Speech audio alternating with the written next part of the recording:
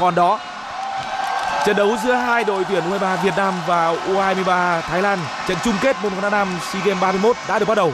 Ở hiệp 1 của trận đấu, đội chủ nhà U23 Việt Nam trong bộ quần áo màu đỏ ở phần sân phía tay trái mọi người các bạn. 15 phút đầu tiên của trận đấu ngày hôm nay có lẽ sẽ là những giây phút vô cùng quan trọng với đội tuyển U23 Việt Nam. Chúng ta đang có được một loạt những yếu tố thuận lợi, nhưng cần phải giữ được cho mình một cái đầu lạnh. Thái Lan có thể coi là đội bóng chơi kiểm soát tốt nhất ở giải đấu năm nay, và nhìn vào cái cách mà họ đã dâng đội hình ngay từ những phút đầu tiên này cho thấy là ông Mano Polking hoàn toàn tự tin để có thể chơi với U23 Việt Nam trên sân bóng quốc gia Mỹ Đình ngày hôm nay. Đội hình xuất phát của đội tuyển U23 Việt Nam ở trong trận đấu này gồm có thủ môn mang áo số 18 Nguyễn Văn Toản, các cầu thủ số 3 Vũ Tiến Long, số 4 Nguyễn Thanh Bình, số 7 Lê Văn Đô, số 9 Nguyễn Tiến Linh, số 11 Nguyễn Văn Tùng, số 12 Phan Tuấn Tài, số 14 Nguyễn Hoàng Đức, số 15 Huỳnh Công Đến, số 16 đội trưởng Đỗ Ông Dũng và số 20 là Bùi Hoàng Việt Anh. Như vậy là huấn luyện viên Park Hang-seo có 3 sự thay đổi cho đội hình xuất phát ở trận chung kết này bởi những lý do khác nhau. Chấn thương của Lê Văn Xuân và Lý Công Hoàng Anh, và cùng với đó thì ông sử dụng Văn Tùng thay cho Nhâm Mạnh Dũng để đá cặp với Tiến Linh. Một tình huống cố định đã giúp cho đội tuyển U23 Việt Nam có được bàn thắng trong trận đấu bán kết gặp Malaysia.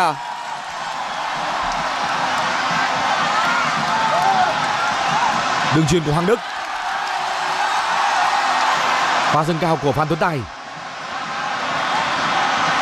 Văn Tùng đã tích cực tranh bóng.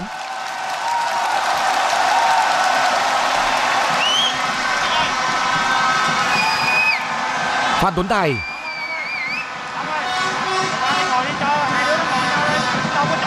Hoàng Đức. Đội hình xuất phát của đội tuyển U23 Thái Lan trong trận chung kết gồm có số 1 thủ môn Kavin, số 2 Nakin Visechat, số 4 Jonathan Kendi, số 6 Evan Dolo, số 7 Ekanit Pania, số 9 Patrick Gustafsson, số 10 Vodachit, số 16 Chonapan Buafan, số 17 Benjamin Davis, số 18 Viratep. Pha lên bóng của cầu thủ áo đỏ, đường chuyền vào là của Tiến Linh. Văn Tùng chân chay không được. Pha xử lý táo bạo của các cầu thủ tiền đạo bên phía U23 Việt Nam. Số 18 của U23 Thái Lan là Viratep Pomphun và số 19 Jayapipat Supanpasuk. Đó chính là những gì mà các trung vệ của đội tuyển U23 Thái Lan đã từng mắc sai lầm ngay ở trận đấu đầu tiên của họ ở bảng B khi gặp U23 Malaysia. Các trung vệ rất lóng ngóng khi gặp phải sức ép từ cầu thủ đối phương và thường xuyên chuyền sai. Sai sót trong phá bóng vừa rồi là của trung vệ Chonapat Buafan.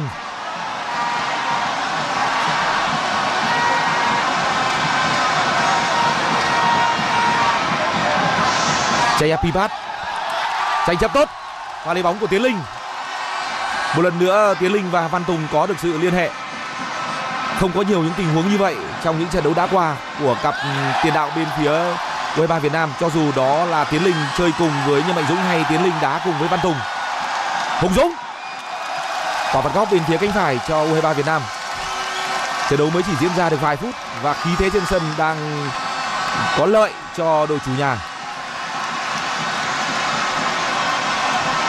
Vai trò của những cầu thủ trên 23 tuổi là vô cùng quan trọng trong những trận cầu như thế này. 2 trong số 3 cầu thủ trên 23 tuổi chúng ta đã phối hợp với nhau và có được bàn thắng ở trong trận đấu bán kết trong những giây phút cực kỳ căng thẳng. Bây giờ người thực hiện quả đá phạt góc là Hoàng Đức. Không được. Tình huống dứt điểm thứ 2 của U23 Việt Nam kể từ đầu trận. Chưa có một tình huống dứt điểm nào đi trúng đích cả.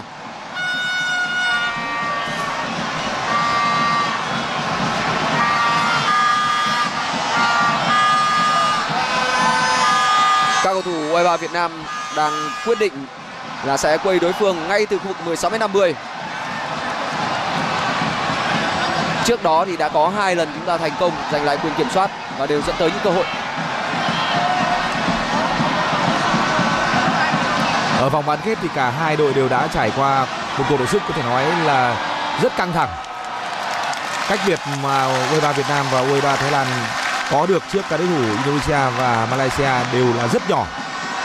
Các đội đều đã rất tập trung cho cơ hội ở vòng bán kết.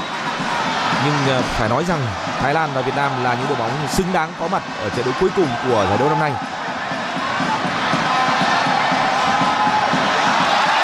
Tiến Linh.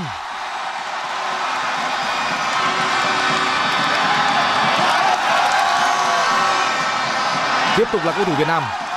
Hoàng Đức.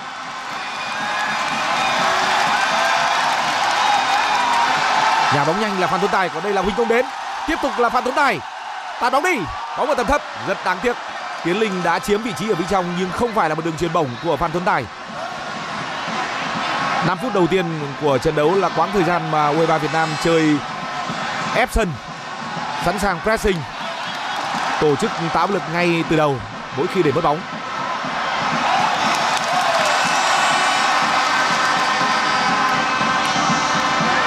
Ở bán kết thì chúng ta gặp khó khăn trước một Malaysia chơi phòng ngự co cụm, nhưng ngày hôm nay đang là một khởi đầu có vẻ như là thuận lợi hơn, và cái nhịp chơi của U23 Việt Nam cũng đã được thể hiện tốt hơn ngay từ những phút đầu tiên.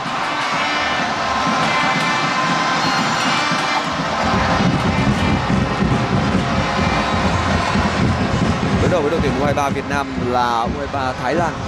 Đội bóng luôn biết cách để thể hiện cái thế của mình trong những trận cầu quan trọng như trận chung kết này. Họ đã từng thể hiện được bản lĩnh của mình ngay cả trên những chảo lửa được coi là nóng nhất ở đấu trường Đông Nam Á, và những thời điểm mà những đội chủ nhà được đánh giá cao, cuối cùng đội bóng giành thắng lợi luôn luôn là Thái Lan. Và ngày hôm nay thì cách chơi của họ trong những đội tiền cũng vô cùng đỉnh đẳng. Họ xứng đáng là một đối thủ của đội tuyển U23 Việt Nam trong trận cầu quan trọng nhất này. Ở SEA Games năm 2019 trên đất Philippines thì U23 Thái Lan đã qua U23 Việt Nam ở một trận dưới của vòng bảng và không thể là một trong 4 đội bóng tham gia vòng bán kết. Nhưng trước thềm của SEA Games 31 trên đất Việt Nam, bóng đá Thái Lan đã quyết định có một sự lựa chọn có vẻ như chính xác hơn khi họ đưa về đội tuyển U23 những cầu thủ tốt nhất ở lứa U23 hiện tại và bổ sung những cầu thủ trên 23 dày dặn kinh nghiệm như thủ môn Kavin hay Virathep. Dứt điểm đầu tiên của cầu thủ Thái Lan trong trận đấu này, nhưng đó là một cú đá không chuẩn xác của Jaya Pipat.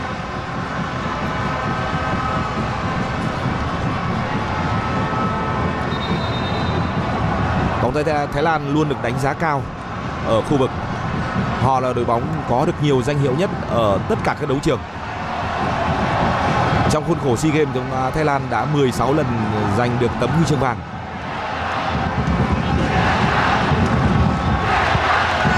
Kể từ khi môn bóng đá nam tại SEA Games chỉ còn là cuộc chơi của các cầu thủ trẻ dưới 23 tuổi thì bóng đá Thái Lan vẫn luôn là quốc gia dẫn đầu.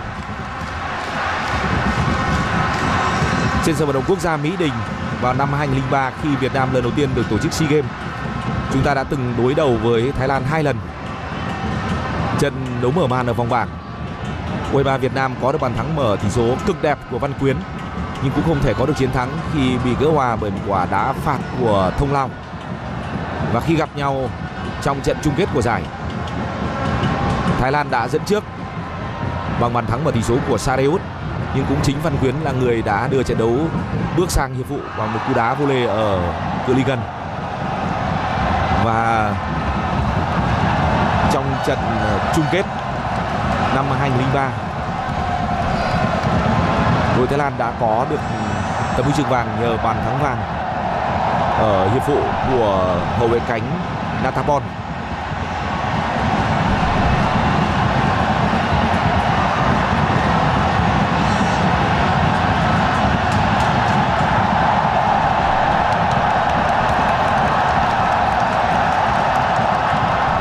Trên chặng đường hướng tới trận chung kết này thì U23 Thái Lan cũng đã có một trận thua. Đó là trận thua ngay ở ngày ra quân khi họ thua trước U23 Malaysia với tỷ số 1-2 dù đã có được bàn thắng mở tỷ số. Nhưng đó là trận đấu mà họ bị mất người.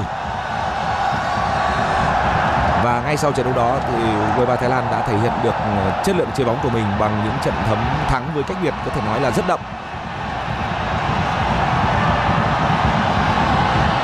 Thái Thái Lan luôn có thể chơi với nhiều phong cách khác nhau. Họ hoàn toàn có thể đá một cách đơn giản, thực dụng, nhưng cũng có thể kiểm soát trận đấu bằng cách đá có độ nhuyễn. Người vừa phá bóng lên là Hoàng Đức.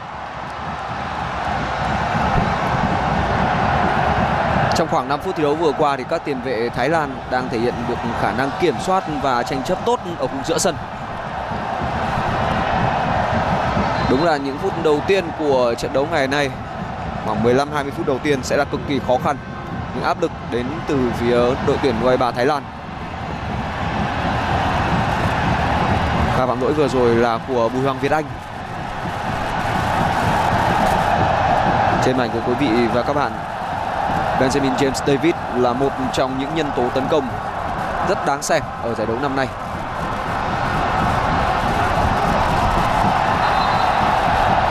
Quả đá phạt sẽ được thực hiện bởi Warachit. Trong trận đấu bán kết thì Wiratep là người ghi bàn thắng quyết định. Đó là một pha xử lý cá nhân cực hay. Tính chung thì các nhân tố trên hàng công của Thái Lan đều là những cầu thủ tiềm tàng nguy hiểm. Phạt góc dành cho đội tuyển U23 Thái Lan. Cú đánh đầu phá bóng của Văn Tùng.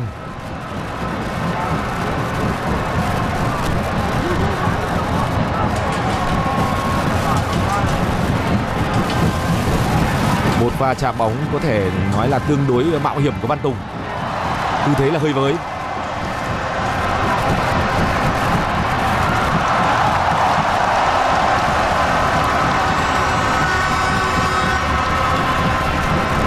Hơn 10 phút thi đấu đầu tiên đã trôi qua. U23 Việt Nam và U23 Thái Lan vẫn đang hòa nhau 0-0. Đây là ông Alexander Polking, người đã từng không thành công khi dẫn dắt câu lạc bộ Thành phố Hồ Chí Minh tại đấu trường V-League. Nhưng việc bổ nhiệm người đàn ông này và kết hợp với trưởng đoàn Madam Bang đã đem lại một sự kết hợp tuyệt vời và thành công ở AFF Cup vừa rồi là một ví dụ điển hình. Và Thái Lan cũng cho thấy là quyết tâm của họ ở SEA Games năm nay môn bóng đá nam là ra sao. Thì ông Polking tiếp tục dẫn dắt những cầu thủ đang thiếu trên sân vào thời điểm này, và đương nhiên mục tiêu của họ là chiếc huy chương vàng. Khoảng 5 phút trở lại đây thì đội U23 Thái Lan đã có thể giữ lại bóng trong chân, thế chất là tương đối cân bằng.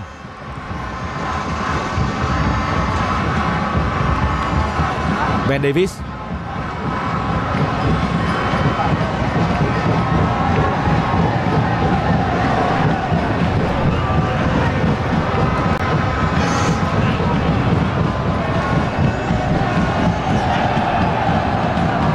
Đáng tiếc nhất mà chúng ta đã bỏ lỡ cho tới điểm này chính là tính dứt điểm của Văn Tùng. Đường chuyền của Chaya Pipat. Levando.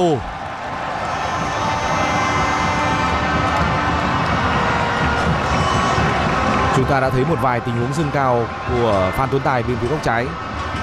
Nhưng ngược lại ở bên phía cánh phải thì Vando đang giữ vị trí của mình bên phía sân nhà nhiều hơn. Đó là một sự cẩn trọng cần thiết trong một trận đấu có tính chất quyết định như thế này.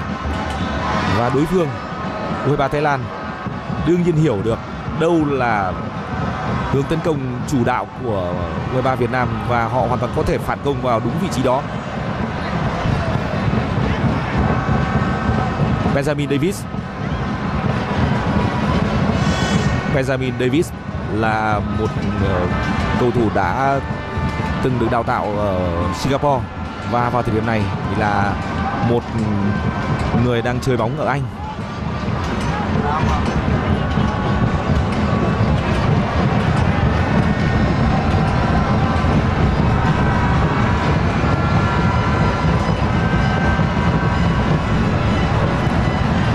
Và cắt bóng của Tiến Long.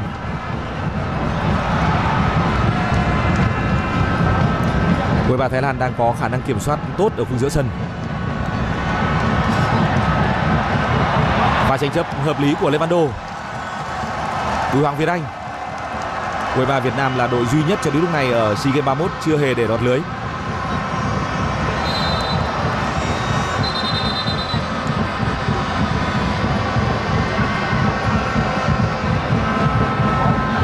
Đúng là mọi thứ đang được kiểm soát tốt hơn bởi cầu thủ U23 Thái Lan, đặc biệt là tuyến giữa của họ. Họ cầm được bóng, họ cũng hết sức chủ động. trong những tình huống chuyển đổi.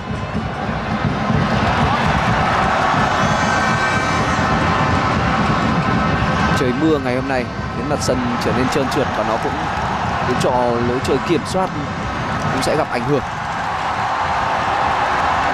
Phía trên là Văn Tùng. Đường chuyền là của Huỳnh Công đến.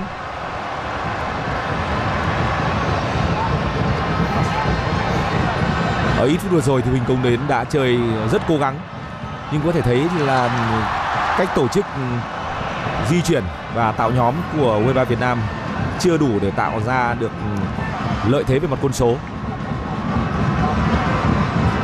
Trong các tình huống kiểm soát ở khung giữa sân thì lực lượng của U23 Thái Lan đang được dàn trải một cách hợp lý hơn.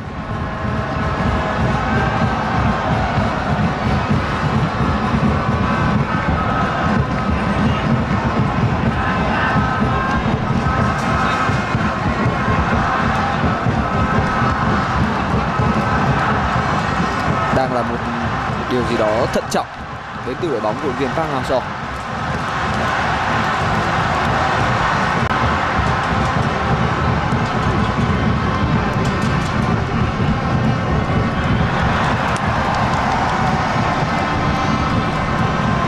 Hùng Dũng rất khôn khéo. Pha đổi hướng của Huỳnh Công đến, nhưng đó là đường chuyền non.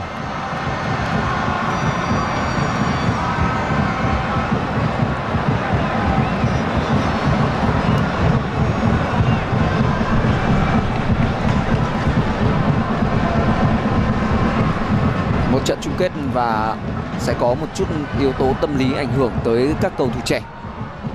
Một vài vị trí trên sân của đội tuyển U23 Việt Nam có lẽ là vẫn đang tương đối khớp, dẫn đến việc là những pha bóng mà họ xử lý có cảm giác không thực sự tốt.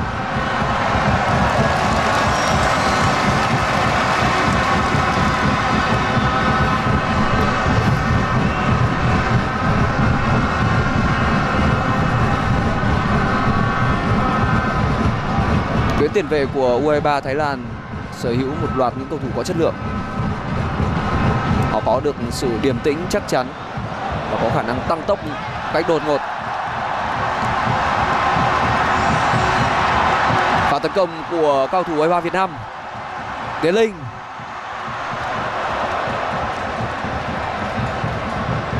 Những cú chạm bóng đầu tiên chưa thực sự hợp lý.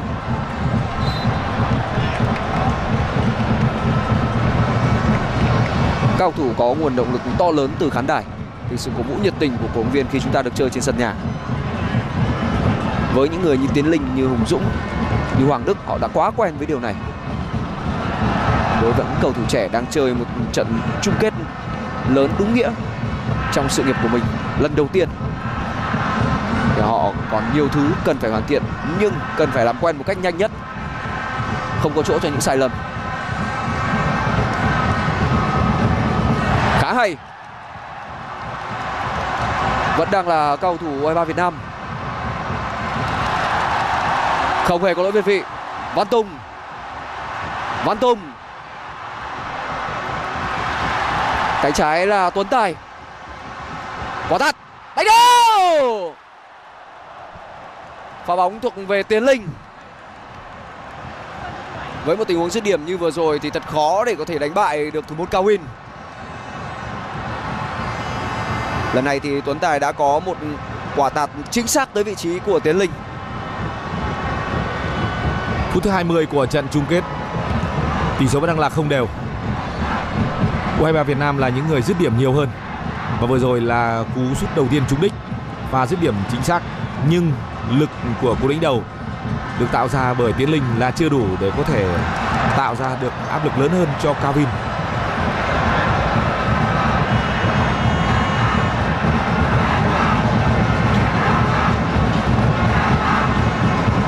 Có thể nhận thấy là hướng tiếp cận từ biên vẫn sẽ là ý tưởng chủ đạo mà huấn luyện viên Park Hang-seo muốn các học trò của mình sử dụng cho trận chiến này. Dù đây là trận đấu mà sau 20 phút chúng ta cảm nhận được rất rõ rằng đối thủ là có chất lượng, có tiêu chuẩn và họ hoàn toàn có thể tranh giành một cách quyết liệt, thậm chí là có sự nhỉnh hơn so với chúng ta ở vùng giữa sân. Và U23 Việt Nam sẽ phải chơi hơi nghiêng về thế trận phòng ngự phản công. Nhưng tốc độ ào lên của các cầu thủ ở biên như trường hợp của Phan Tuấn Tài ở đợt tấn công gần nhất là một điểm rất đáng chú ý.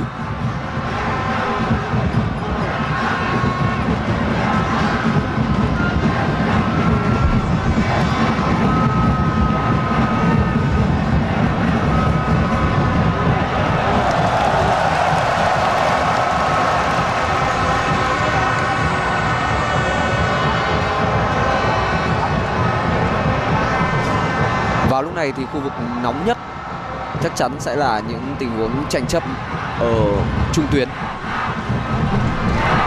Phần nào đó thì các tiền vệ U23 Thái Lan đang cầm nhịp tốt hơn. Nhưng các học trò của huấn luyện viên Park Hang-seo có lẽ là cũng đã có được những sự tính toán kỹ cho trận đấu ngày hôm nay. Họ sẵn sàng bung vào những thời điểm cần thiết, không cần phải quá vội vàng.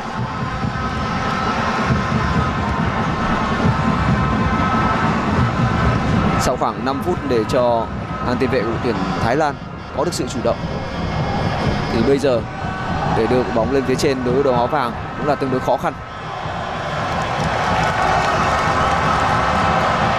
Vừa rồi là pha xử lý của Chaya Pipat. Khung thành của thủ môn Văn Toản chưa phải đón nhận bất cứ một bàn thua nào ở giải đấu năm nay. Đội bóng của huấn luyện viên Park Hang-seo luôn được xây dựng dựa trên tiền đề là một hàng phòng ngự vững chắc.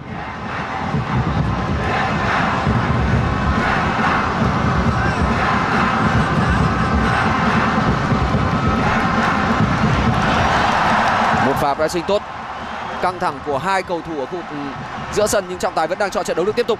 Tiến Linh sút xa, quyết định khá táo bạo. Bây giờ là lúc mà trọng tài Mahmoud Al-Majarafi sẽ phải xử lý tình huống nổi nóng của hai cầu thủ giữa sân.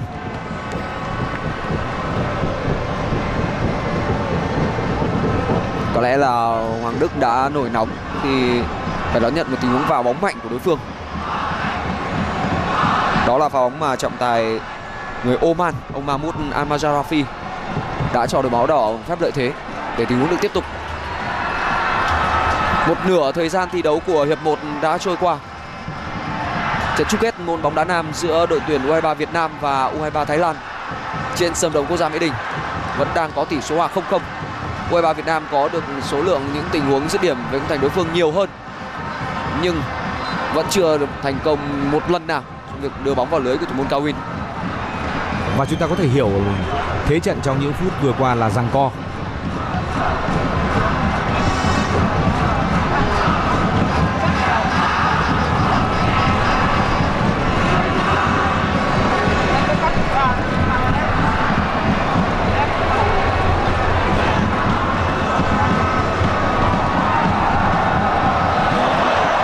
Hụt của Lê Văn Đô, trung vệ của U23 Việt Nam đã kịp thời bọc lót. Đó là Thanh Bình, người đã chơi rất hay trong trận bán kết gặp U23 Malaysia. Lê Văn Đô để bóng qua đầu và Thanh Bình với vai trò của một trung vệ đã bọc lót kịp thời. Tốc độ chơi của U23 Thái Lan ở một vài đường lên bóng gần đây là rất đáng chú ý. Cú đá của Chaya Pipat.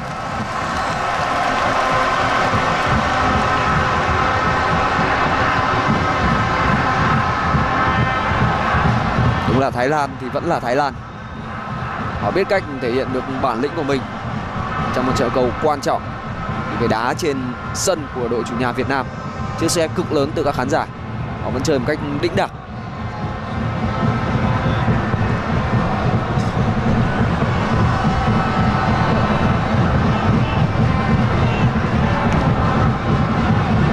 Hai trận đấu bán kết đều đã phải bước sang thời gian của các hiệp phụ.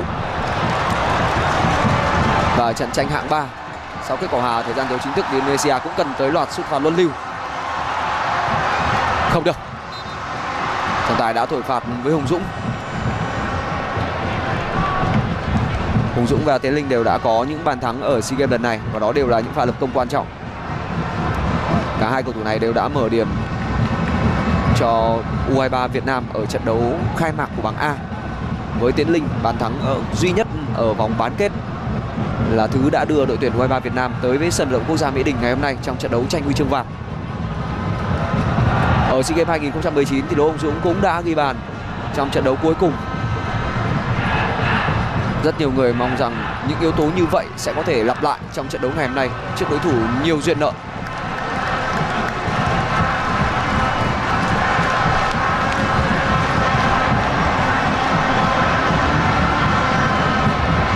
Benjamin Davis.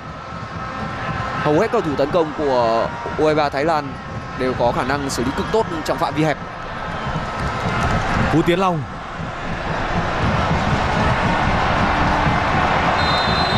Văn Tùng bị phạm lỗi. Đó là lỗi của Jonathan Kandi. Nhưng tình huống tổ chức ngay sau đó của U23 Việt Nam thì có phần vội vàng.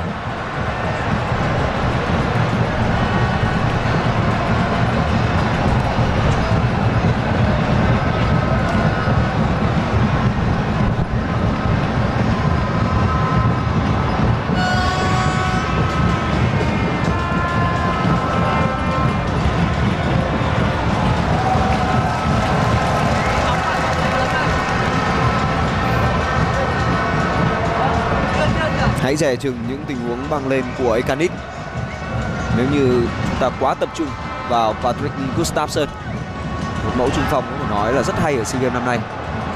Vừa có khả năng độc lập tác chiến, vừa có khả năng di chuyển công bóng tạo khoảng trống trong đội, vừa có khả năng cài đè và làm tường. Tuyến 2 của U23 Thái Lan được hưởng lợi rất nhiều với cách chơi khi họ có Gustafsson trong đội hình.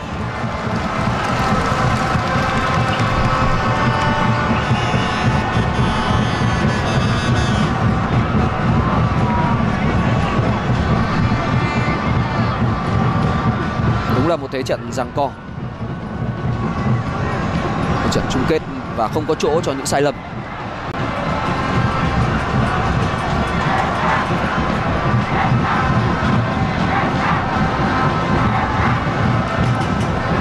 Sau 19 năm thì chúng ta được thi đấu một trận chung kết môn bóng đá nam trên sân nhà. Những ai đang sở hữu tấm vé tới sân Mỹ Đình ngày hôm nay là vô cùng quý giá. Phan Tuấn Tài.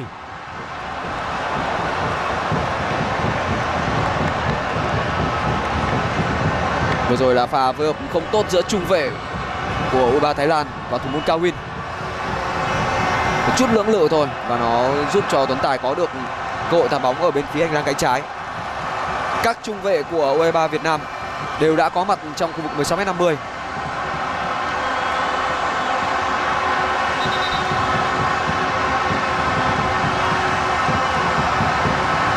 Hồng Dũng đá phạt và Tiến Linh ghi bàn ở trận bán kết. Quả trái bóng của Hồng Dũng. Đánh đâu? Gavin đá không thật sự chắc chắn. Huỳnh Công Đến.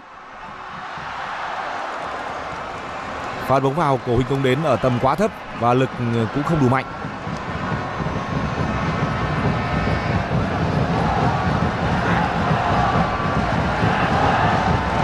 Cao Win là thủ môn năm nay 32 tuổi, đã từng chơi bóng ở châu Âu. Nhưng vào thời điểm này thì anh đang là thành viên của câu lạc bộ Cảng Thái Lan.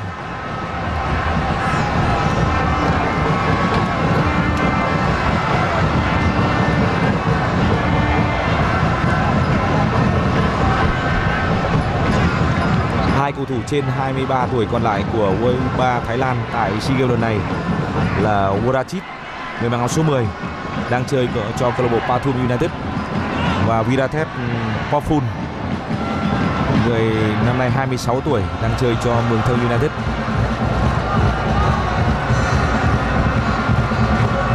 Phút thứ 30 của trận đấu và tỷ số vẫn đang là không đều. Văn Tùng, Tiến Linh,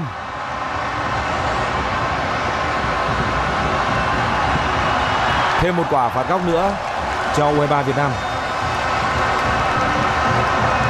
Vừa rồi là một pha bóng mà sau khi giành lại quyền kiểm soát thì số lượng cầu thủ tấn công của U23 Việt Nam được đảm bảo. Chỉ tiếc là Tiến Linh đã không có được một đường chuyền như ý muốn.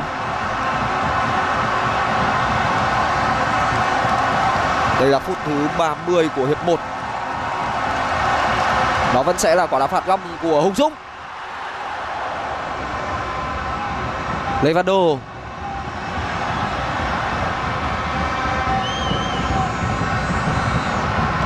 Thời điểm mà toàn bộ đội hình của Thái Lan đã lùi về sân nhà của họ. Quang Đức.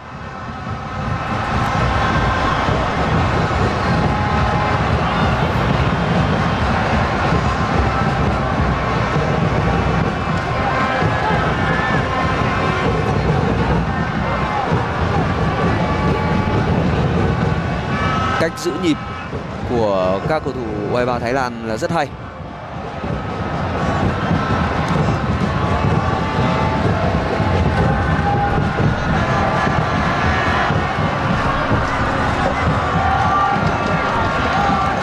Jayapipat, Ben Davis.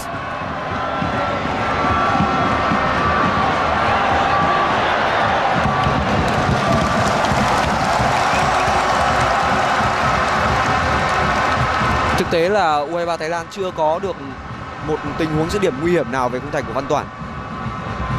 Cho dù ở khung giữa sân họ nhỉnh hơn một chút. Ngược lại thì bên phía đội tuyển U23 Việt Nam đã có được 3 tình huống dứt điểm. Trong đó có một tình huống dứt điểm trúng đích là cú đánh đầu của Tiến Linh.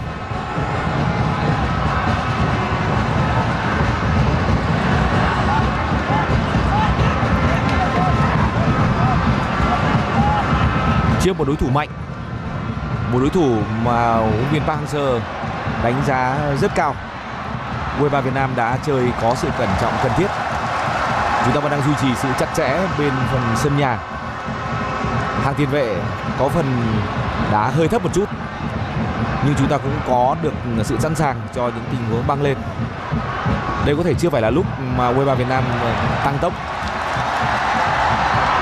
Lỗi của cầu thủ Thái Lan. Mặc dù vậy thì không có tiếng còi cất lên. Đó là pha tranh chấp của Jonathan Kennedy.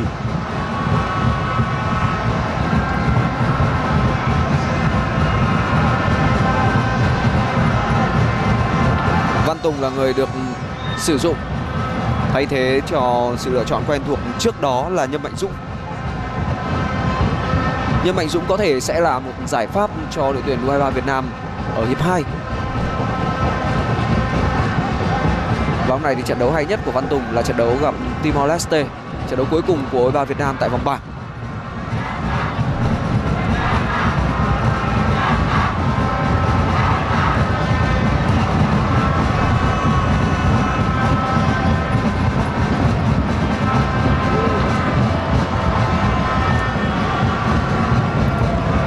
Có lẽ là cũng giống như U23 Việt Nam, U23 Thái Lan đang buộc phải tìm kiếm cơ hội từ những tiếng súng biên. Đây là Benjamin Davis.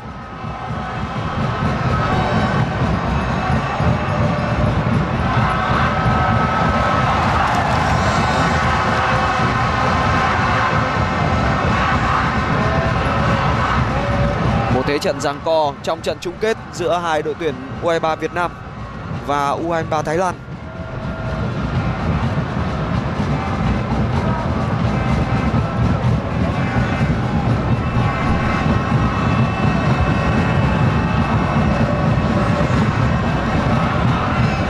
Hai phần 3 thời gian thi đấu của hiệp 1 đã trôi qua. Tỷ số trên sân vận động quốc gia Mỹ Đình vẫn đang là 0-0.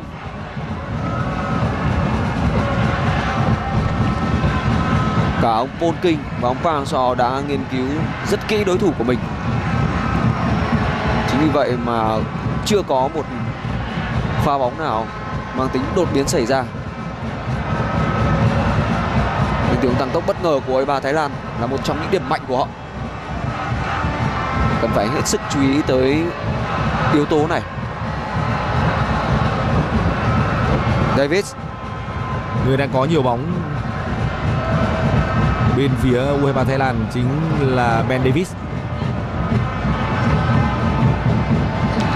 Cầu thủ mang hai dòng máu Thái và Anh trong người này đang chơi có thể nói là rất cơ động và là nhân tố sẵn sàng thực hiện những pha tăng tốc.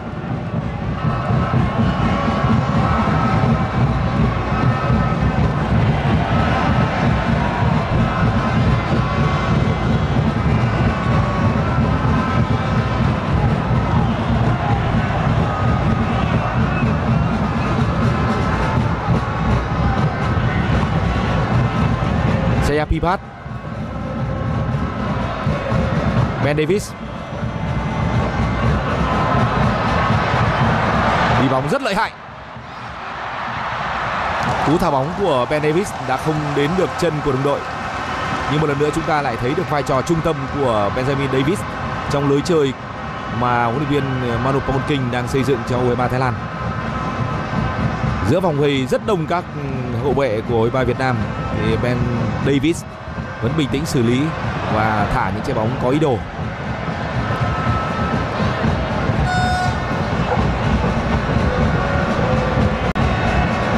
Việc Lê Văn Xuân gặp chấn thương và không thể thi đấu trong trận đấu chung kết này khiến cho ông Park Hang-seo đã phải có sự thay đổi. Và dễ dàng có thể nhận ra là ông sẽ phải sử dụng Tuấn Tài ở vị trí chạy cánh trái. Là không có một sự lựa chọn tốt hơn.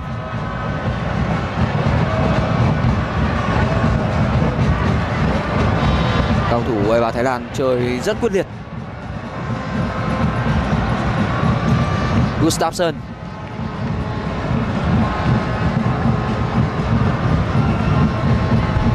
Đường chuyền hỏng của Ifan.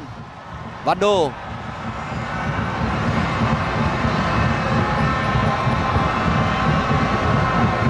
Rất khó để có thể triển khai bóng lên phía trên.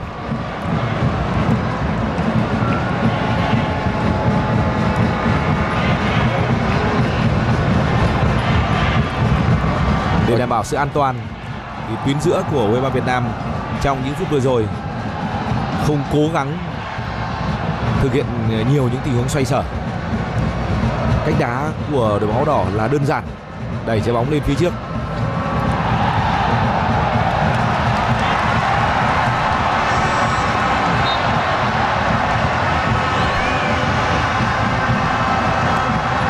Cầu thủ bị thổi phạt là Patrick Gustafsson.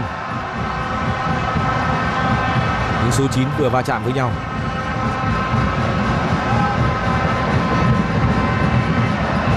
Thanh Bình.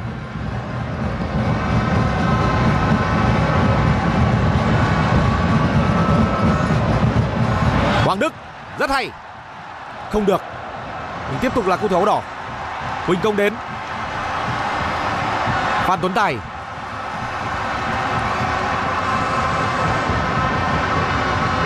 Công đến. Tiến Linh.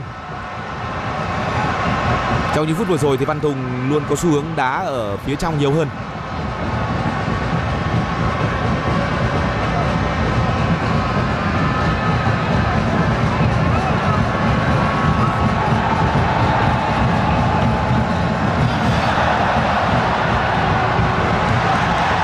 Huỳnh Công đến. Tuấn Tài. Thế Đồng Dũng đi bóng.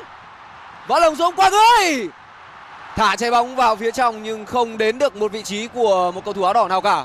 Nhưng đó là một sự mạnh dạn cần thiết đến từ đội trưởng của U23 Việt Nam. Một tiếng đi bóng sộc thẳng vào vòng cấm, vượt qua hai cầu thủ U23 Thái Lan. Lê Văn Đô.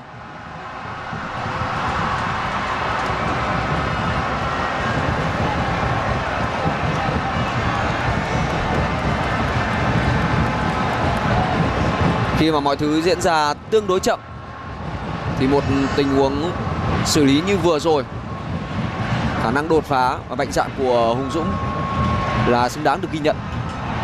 Và có lẽ là chúng ta cũng cần có được những sự tự tin như vậy từ những người đồng đội của anh.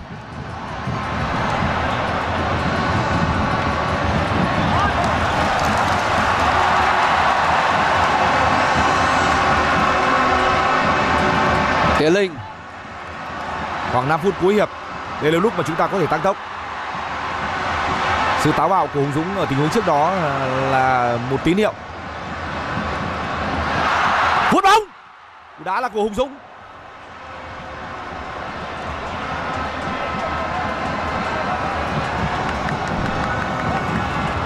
Đây là phút thứ 40.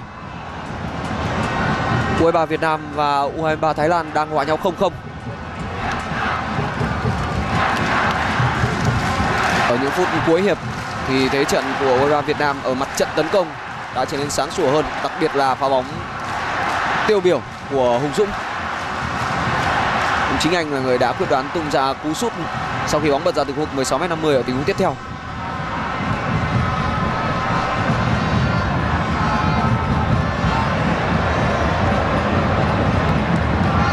Tiến Linh có lẽ là cũng đã được thử nghiệm ở vị trí như thế này ở những phút cuối trong trận đấu gặp U23 Timor Leste, trận cuối của vòng bảng.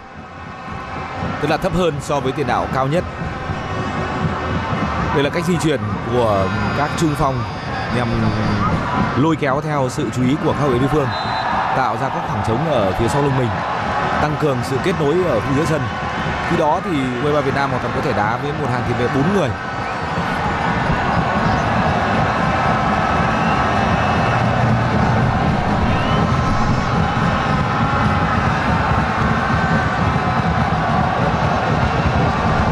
Ngày hôm qua trên sân vận động Cẩm Phả là một thế trận đôi công rực lửa giữa đội tuyển bóng đá nữ Việt Nam và Thái Lan. Một trận đấu mà chúng ta gần như là không thể rời mắt khỏi màn hình bởi yếu tố quyết liệt và hấp dẫn của nó. Và bóng đáng chú ý của U23 Thái Lan, đây là Davis. Cú sút đã bị chặn lại.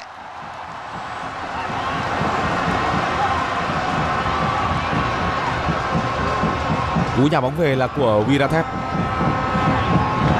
Cách chơi của Virathep rất đơn giản, nhưng tôi có cảm nhận được sức nặng trong những tình huống chơi bóng này. Nó thực sự là một cầu thủ dày dặn kinh nghiệm.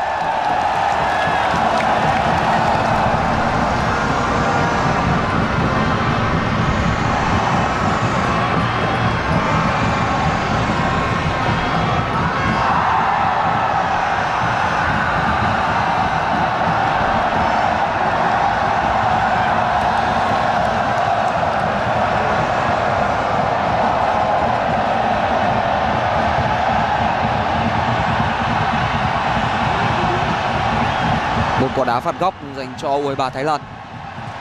Sự căng thẳng đối với khung thành của U23 Việt Nam.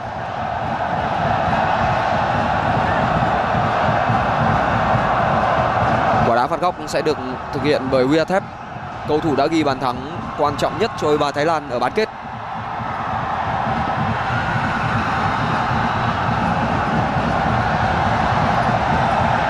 Rất nguy hiểm.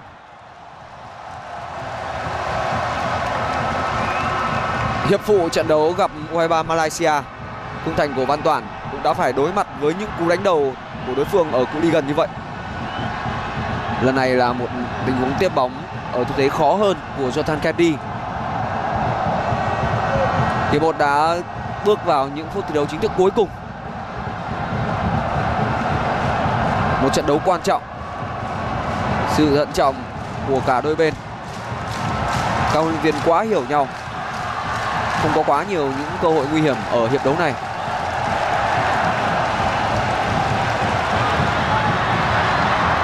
Không có lỗi. Người đã theo sát Gustafsson là Vũ Tiến Long.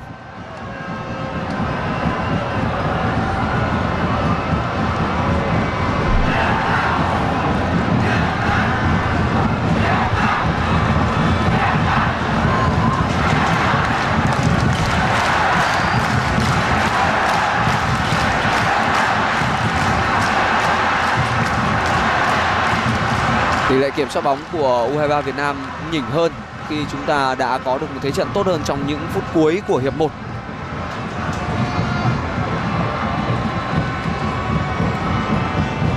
Đường chuyền của Ben Davis. Hoàng Đức, Tuấn Tài, Văn Tùng kết nối với Huỳnh Công Đến.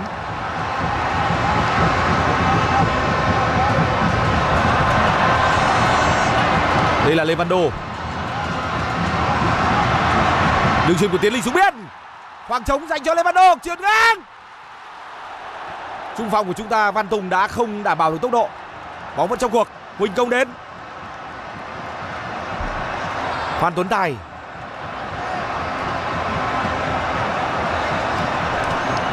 Có lẽ vừa rồi là pha phối hợp đáng chú ý nhất, tốt nhất của U23 Việt Nam khi thực hiện những tiếng chống biên. Ở tình huống tấn công vừa rồi thì chúng ta có thể thấy được giá trị của Tiến Linh trong vai trò của một tiền đạo lùi là như thế nào. Đá thấp hơn so với tiền đạo mũi nhọn, chọn vị trí để thu hút và thả những trái bóng vào khoảng trống ở nách trung lộ. Nhưng đáng tiếc là người bù vị trí cho Tiến Linh ở phía trên là Văn Tùng lại không có sự nhạy cảm của một người săn bàn, phải chơi với một tốc độ cao hơn để chiếm lĩnh vị trí và có thể tận dụng được quả chuyền ngang của Levando. Đường chuyền của Benjamin David, nhưng Gustafsson chắc chắn ở vào thế việt vị.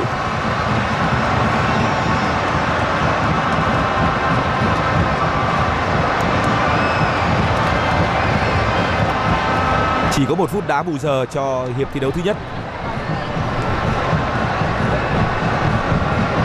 Tiến Linh. Như vậy là hiệp 1 của trận chung kết môn bóng đá nam tại SEA Games 31 giữa hai đội tuyển U23 Việt Nam và U23 Thái Lan đã khép lại mà không có bàn thắng nào được ghi. Hiệp đầu của trận đấu đã diễn ra với một thế trận cân bằng. Mỗi đội đều đã thể hiện được sự nỗ lực của mình, nhưng không có bên nào có được hoàn toàn lợi thế. Vì khả năng tranh chấp, khả năng tạo ra một sự giằng co ở thế nhỉnh hơn là điều mà chúng ta không thể có được. Nhưng ở cuối hiệp thì chúng ta lại có được những pha bóng triển khai tương đối chất lượng, và ảnh hưởng của Tiến Linh trong vai trò của một tiền đạo lùi đã được thể hiện một cách tương đối rõ ràng. Vấn đề là người đá cặp với Tiến Linh, Văn Tùng, đã chiếm vị trí cũng như là tận dụng những thời cơ không thật sự một cách đầy đủ, một cách sắc bén. Và đó cũng là lý do mà huấn luyện viên Park Hang-seo đã sử dụng Nhâm Mạnh Dũng cho vị trí này ở phần còn lại của trận đấu. Nhâm Mạnh Dũng đã chơi tốt trong hiệp 2 trận đấu đầu tiên tại SEA Games lần này trước Indonesia sau khi được vào sân để thay cho Văn Tùng. Nhưng khi đó thì Nhâm Mạnh Dũng đá ở vai trò khác. Chúng ta hãy chờ xem phương án mà Mạnh Dũng đá cao và Tiến Linh đá thấp sẽ đem đến điều gì cho U23 Việt Nam.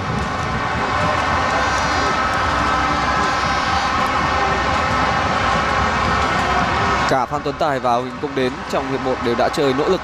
Tuấn Tài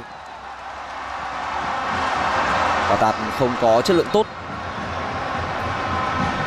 Lê Văn Xuân đã gặp chấn thương ở trận đấu bán kết gặp đội tuyển U23 Malaysia, và nó tạo cơ hội cho Phan Tuấn Tài được ra sân ngay từ đầu ở trong trận đấu ngày hôm nay. Với chấn thương cũng là lý do tương tự khiến Lý Công Hoàng Anh không thể chơi từ đầu.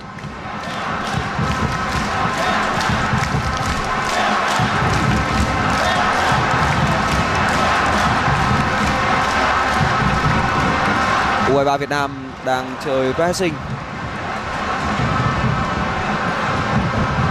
Khả năng cầm nhịp và xử lý bóng, đặc biệt là trong những pha xử lý kỹ thuật ở phạm vi hẹp của cầu thủ Thái Lan là tương đối tốt. Rất nguy hiểm, bóng đi lên trời, một khoảnh khắc thót tim đối với người hâm mộ bóng đá Việt Nam. Cú dứt điểm vừa rồi là của Worachit, và rõ ràng là ông Mano Polking có lý do để mà tiếc nuối khi nhìn trái bóng không thể đi được vào khung thành của Văn Toàn. Huỳnh Công Đến cần phải chủ động hơn khi mà các trung vệ của U23 Việt Nam bị hút về tiếng tranh chấp này. Đây là lần thứ 2 trong trận đấu này các hồi biên của U23 Việt Nam để bóng qua đầu.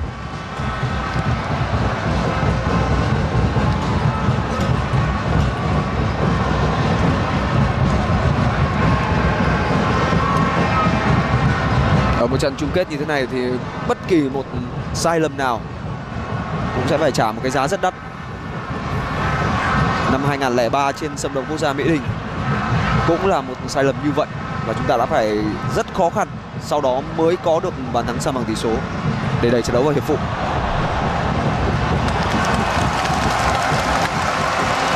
Mỗi bên đã có một sự thay đổi người. Bây giờ là lúc chờ xem các tính toán của huấn luyện viên dành cho hiệp 2 của trận chung kết này sẽ được thể hiện như thế nào. Và cướp bóng và chuyền bóng của Chaya Pipat.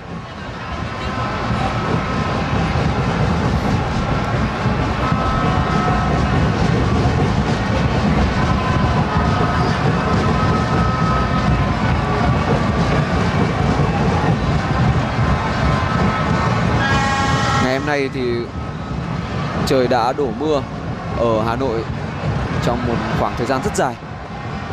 Nhưng khi trận đấu này được diễn ra thì mọi thứ đã trở nên thuận lợi hơn. Thêm một đường chuyền sai nữa đến từ cầu thủ áo đỏ. Và sẽ là một tiếng sút xa rất nguy hiểm. Người dứt điểm lại là Worachit. Chỉ trong vòng 5 phút, Worachit đã có 2 cơ hội về khung thành của môn Văn Toản. Và điều đó cũng cho thấy là hàng phòng ngự của đội tuyển U23 Việt Nam đang có chút ít chệch choạc ở những phút đầu hiệp 2. 45 phút đầu tiên của hiệp 1, Thái Lan không có được một cú sút nào về khung thành của U23 Việt Nam. Nhưng chỉ trong 5 phút vừa qua chúng ta đã phải đối diện với 2 tình huống dứt điểm nguy hiểm của đối phương. Những cú sút xa của các tiền vệ Thái Lan luôn rất đáng chú ý. Và đó là một cách giải quyết bế tắc rất hiệu quả.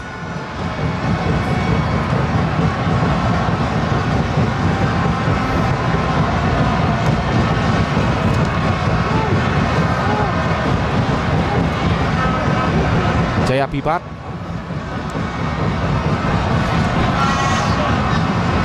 Nakin Visechat.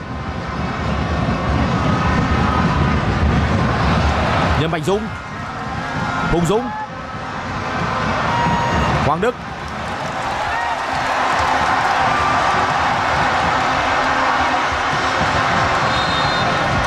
Trọng tài cuối cùng cũng đã thổi phạt. Lỗi của Jaya Pipat với Hoàng Đức.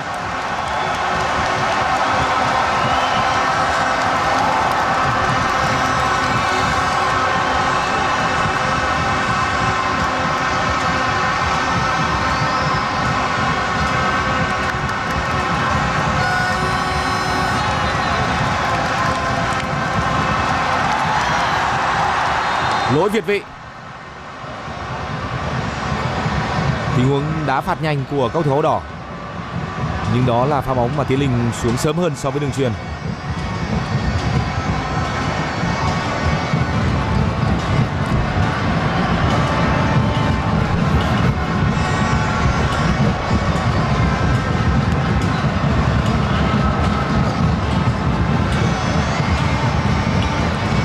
Hoàng Đức rất khéo léo với cái lườn có thể nói là rất mềm mại của mình.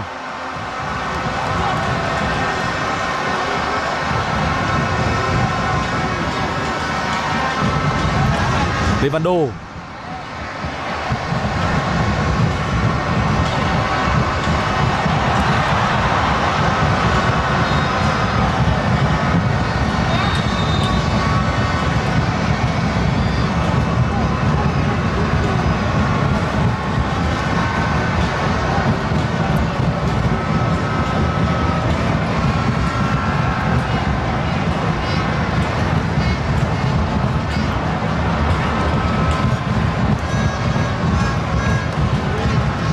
Ở khung giữa sân, U23 Thái Lan vào lúc này tiếp tục là những người giữ quyền kiểm soát tốt hơn.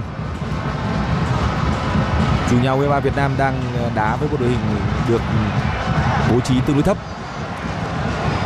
nghiêng về thế trận phòng ngự với một thái độ cẩn trọng. Vẫn là những gì mà chúng ta đang thấy từ cách xử lý của huấn luyện viên Park Hang-seo và các học trò.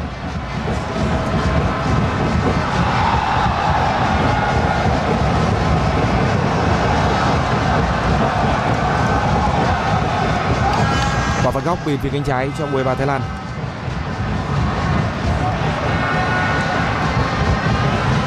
Người đá phạt góc là Ekanit. Bóng chạm đầu của Bùi Hoàng Việt Anh. Phan Tuấn Tài.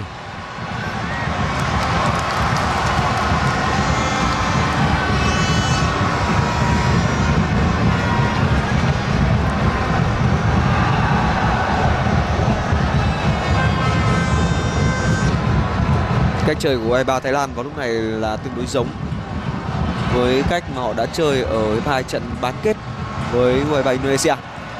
Và cắt bóng của Tiến Linh, nhưng sau đó lại là một đường chuyền hỏng của Hoàng Đức. Liên tiếp những đường chuyền sai của cầu thủ cả hai bên. Phan Tuấn Tài. Lỗi việt vị.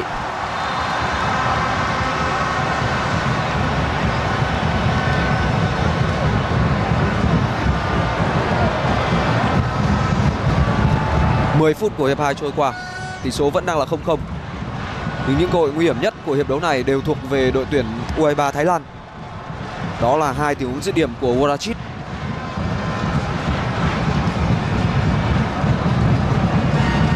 U23 Việt Nam cho tới thời điểm này vẫn chưa phải đón nhận một bàn thua nào ở SEA Games 31.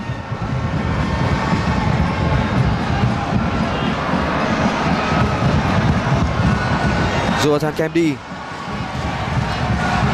Thẻ phạt mà Kemdi phải nhận ở trận gặp U23 Malaysia đã khiến cho U23 Thái Lan phải đón nhận trận thua duy nhất cho tới thời điểm này trong hành trình tiến vào trận chung kết. Davis tranh chấp tốt, nhưng trọng tài lại thổi phạt với Nhâm Mạnh Dũng.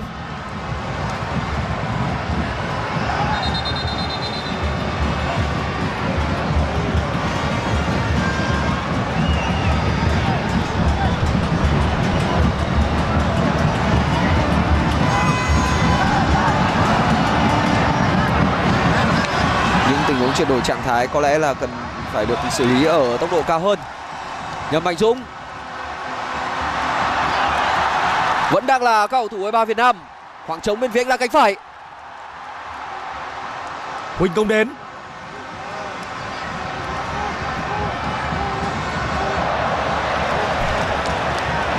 Mọi góc đều đã bị thu hẹp. Chậm một chút thôi thì cơ hội trôi qua. Ở trên băng ghế dự bị và phối hợp khá hay. Tiến Linh, Nhâm Mạnh Dũng có thể dứt điểm. Quá nhẹ. Ngay lập tức quay giáp đối phương, giành lại quyền kiểm soát và sau đó mở ra cơ hội. Các trung vệ của U23 Thái Lan không phải là những người có khả năng xoay sở tốt. Tuấn Tài đi bóng. Trên sân thì một cầu thủ của U23 Thái Lan đang bị đau. Người bị đau là Jonathan Kemdi. Nhưng có lẽ đó không phải là một vấn đề lớn với số 4 của U23 Thái Lan. Kemdi đã bị đau sau tình huống tranh chấp với Tuấn Tài.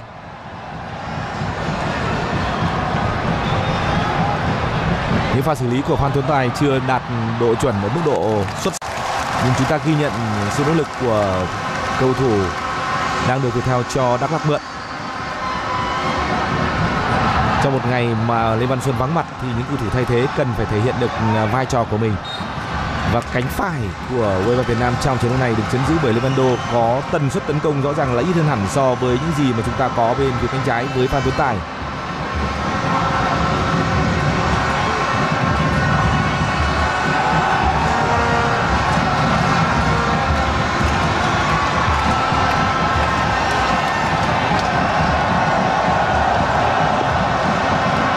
Hùng Dũng không được.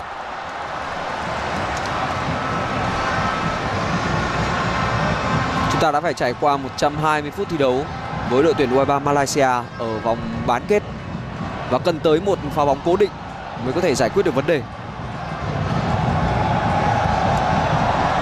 So với trận đấu bán kết thì ngày hôm nay U23 Việt Nam có thể nói là đã thuận lợi hơn trong việc tìm kiếm cơ hội dành cho mình. Tiếc là các chân sút thì vẫn chưa có được độ nhạy cảm cần thiết để có thể dứt điểm thành công. Đây là Uy Thép. Ben David.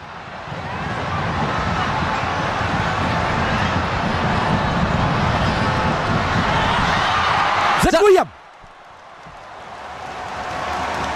Khung thành của Văn Toản trong hiệp 2 liên tục bị đặt trong tình trạng báo động. Đây đã là cơ hội rõ nét thứ 3 của đội tuyển U23 Thái Lan. Cú khứa bóng bằng chân phải vừa rồi là của hậu vệ cánh Nakin. Còn ở cánh đối diện, người băng vào với tốc độ rất cao nhưng không nhận được đường truyền là Ekanit. Hoàn toàn không có lỗi việt vị nào cả. Một pha bóng vào hợp lý. Các trung vệ của U23 Việt Nam đã bị loại bỏ hoàn toàn. Đó là một pha khứa bóng điểm rơi ở vào một vị trí có thể nói là cực kỳ nhạy cảm. Các thủ môn cũng rất khó ra, còn các trung vệ gần như là không thể chống đỡ được.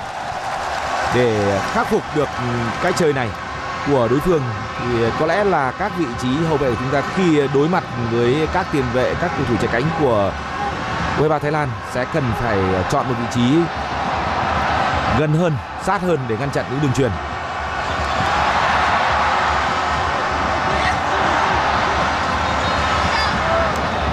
Lỗi là của Levando.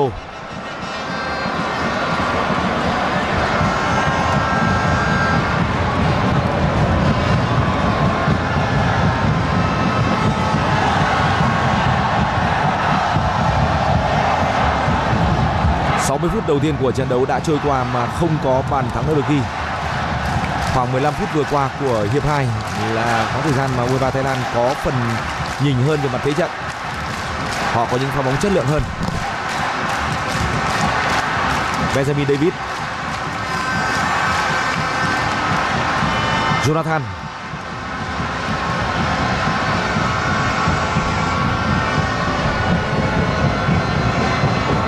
Virathep,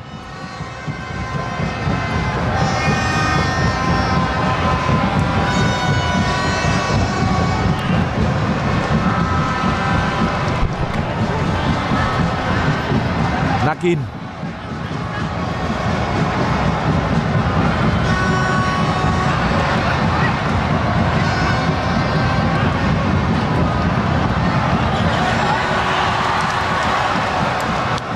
tiếp tục là Nakin, Jonathan,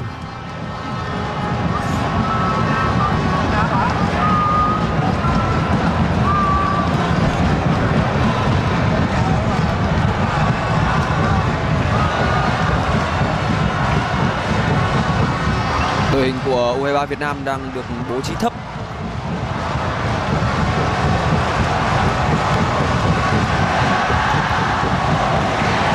Pha xử lý không thành công của Tiến Linh.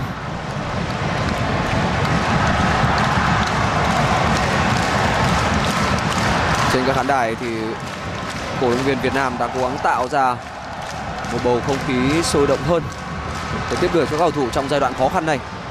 Eganit phối hợp nhỏ không thành công. Hoàng Đức, tiếng còi đã cất lên.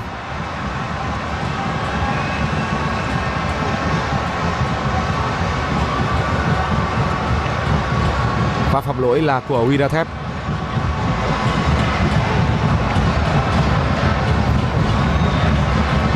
Sự lọc lõi của các cầu thủ Thái Lan đang được thể hiện với những tình huống chọn vị trí và can thiệp gần như ngay lập tức.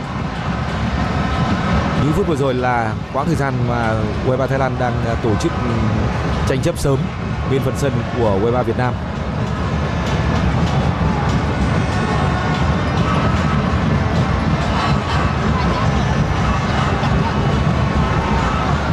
Jonathan, Nakin,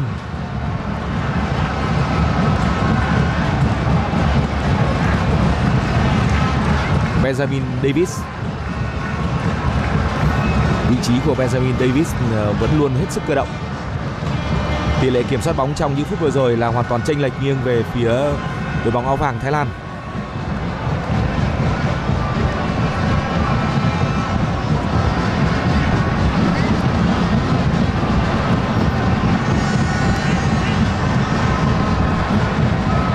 Cánh trái đang là hướng tấn công mà U23 Thái Lan sử dụng rất nhiều những phút vừa qua. Cú sút. Thêm một tình huống dứt điểm nữa của U23 Thái Lan. Đó là tình huống dứt điểm của Ifan.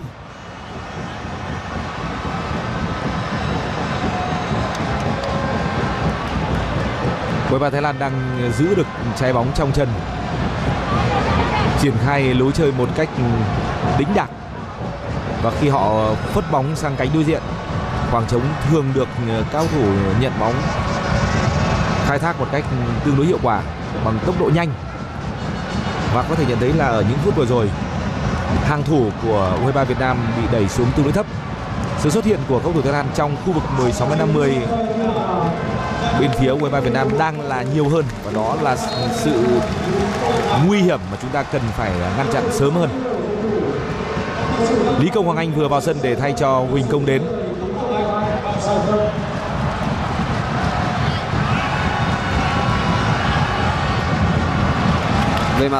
lý thuyết thì những cầu thủ tiền vệ của U23 Việt Nam vào lúc này đang có mặt trên sân là 3 cầu thủ ưng ý nhất của huấn luyện viên Park Hang-seo. Đó Lý Công, Hoàng Anh, Hùng Dũng và Hoàng Đức. Tuấn Tài. Pha xoay sở đầu tiên của Lý Công, Hoàng Anh. Hùng Dũng.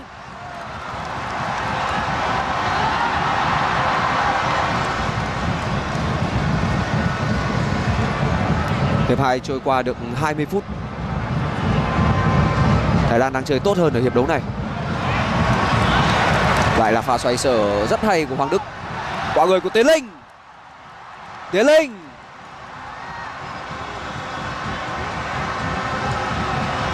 Lý Công, Hoàng Anh. Số 10 của U23 Việt Nam lại chờ bóng.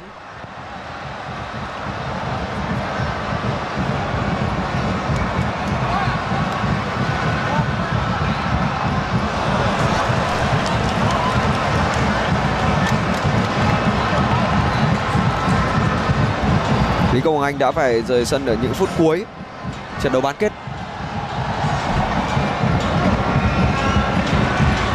Anh chưa phục hoàn toàn để có thể xuất phát ngay từ đầu ở trong trận đấu ngày hôm nay. Hai biên của đội tuyển U23 Thái Lan đang có được tính cơ động cao. Đường chuyền hỏng vừa rồi là của Nakin.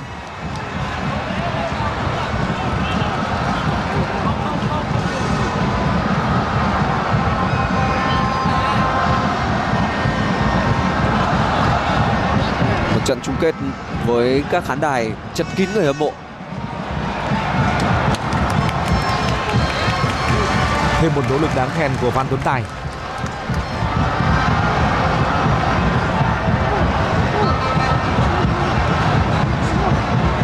Như vậy là cho tới thời điểm này thì ông Park Hang-seo đã thay 2 cầu thủ. 2 cầu thủ đã tung vào sân ở hiệp đấu thứ 2 này là Nhâm Mạnh Dũng và Lý Công, Hoàng Anh. Những người đã rời sân là Văn Tùng và Huỳnh Công Đền. Thái Lan đã thay 1 cầu thủ. Korovic được sử dụng để thay thế cho Gustafsson.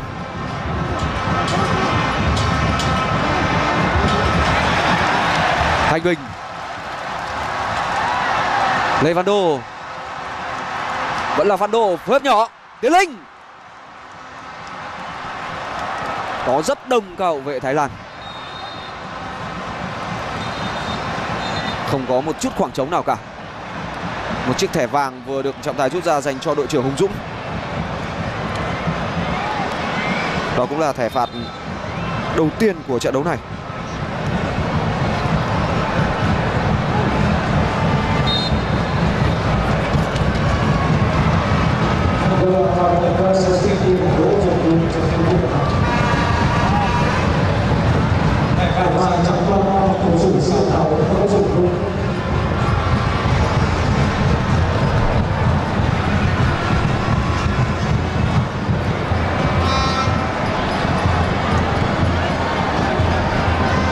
Nếu như 90 phút thi đấu chính thức của trận đấu ngày hôm nay kết thúc với một kết quả hòa thì kể từ vòng bán kết không có bất kỳ một trận đấu nào được định đoạt trong quãng thời gian thi đấu chính thức. 2 trận bán kết đều đã phải diễn ra ở hiệp phụ. Trận đấu tranh hạng 3 cũng phải giải quyết thắng thua trên chấm phạt luân lưu. Nhưng huy chương đồng sẽ được giải quyết ngay sau 90 phút thi đấu ở bất phân thắng bại bằng những loạt đá luân lưu, thì ở trận chung kết chúng ta sẽ tiếp tục có những hiệp phụ. Phút thứ 70 của trận đấu và tỷ số vẫn đang là không đều.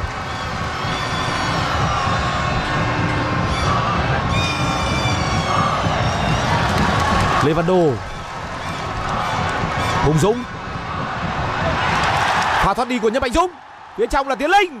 Đẩy bóng ngoài chân chạy. Tốc độ xử lý trong tình huống vừa rồi là hợp lý, nhưng ở phía trong vấn đề là hậu vệ của đội Thái Lan vẫn kiểm soát được tình hình, và đó là pha cắt bóng của Jonathan.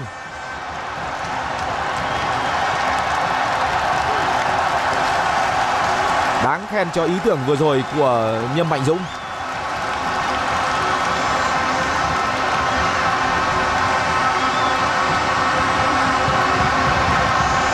Thêm một quả đá phạt góc dành cho U23 Việt Nam.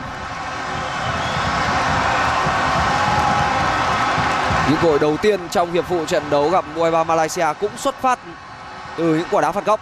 Hoàng Đức.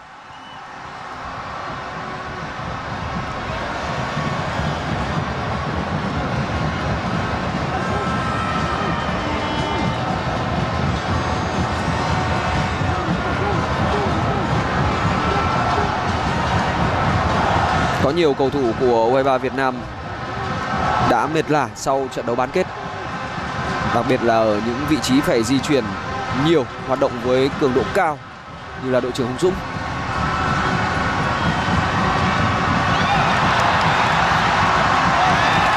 Rồi dành cho Tài. Chân chạy.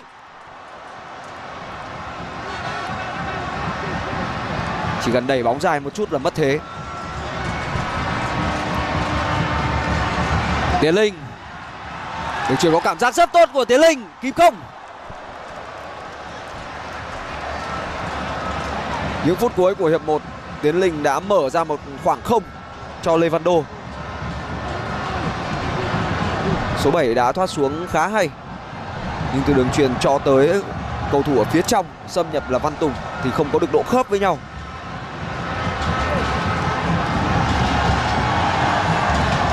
Xem về yếu tố chiến thuật thì tôi cho rằng đây là lúc mà cầu thủ của chúng ta, nhất là những người ở phía trên, đã đảm bảo được nhiệm vụ của mình. Chỉ có điều là cảm giác thi đấu của họ chưa phải ở mức độ tốt nhất.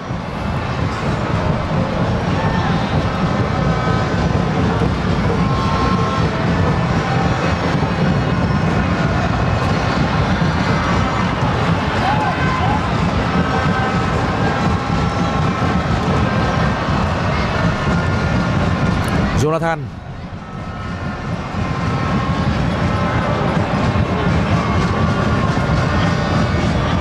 Benjamin Davis.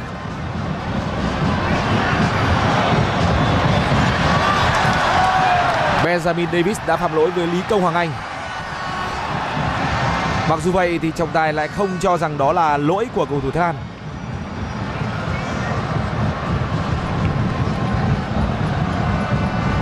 Davis là một cầu thủ tiềm ẩn sự nguy hiểm. Hiệp 1 là một pha bóng đi qua 3 cầu thủ áo đỏ trước khi nhả một đường chuyền có yếu tố chiến thuật cao cho đồng đội.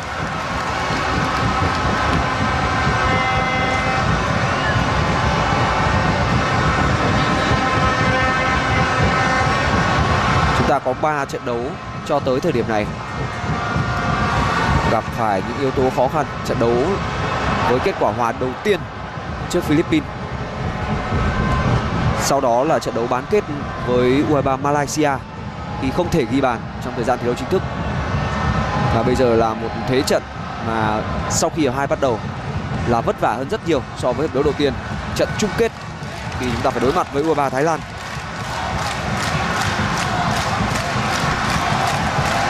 Nhưng thực sự đây mới là đối thủ lớn mà U23 Việt Nam phải đương đầu tại SEA Games lần này. Thái Lan chơi với một chất lượng, một khả năng kiểm soát trận đấu, một sức nặng hoàn toàn khác so với những đối thủ mà chúng ta đã gặp ở các vòng đấu đã qua. Ở vòng bán kết thì U23 Malaysia chỉ có thể chơi đôi công với đội chủ nhà trong khoảng 15-20 phút đầu tiên. Còn phần lớn những gì còn lại cho đến trước khi họ để thủng lưới đều là một thế trận phòng ngự với đội hình dày đặc bên phần sân nhà, khác hoàn toàn với những gì mà Thái Lan đã thể hiện ở những phút đã qua của trận đấu. Có rất nhiều thời điểm mà U23 Thái Lan kiểm soát hoàn toàn thế trận.